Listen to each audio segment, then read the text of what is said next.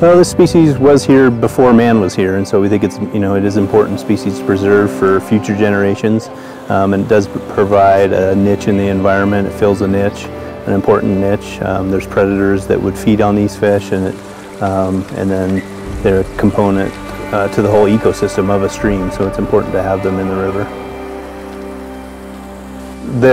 We use a backpack electrofishing unit, and it puts a mild current into the water which stuns the fish.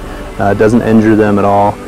And so we were stunning the fish. That allows us to dip net them out and capture them, see if they have milt or eggs that are ready, and then we just release them back into the water. So yeah, the electric current just allows us to capture them. Today it seemed like we were a little bit low on a number of fish that we had that was ready, that was expressing milt or eggs, and so we think we're a little bit behind the spawn, behind the peak of the spawn. We were extracting the milt from the males.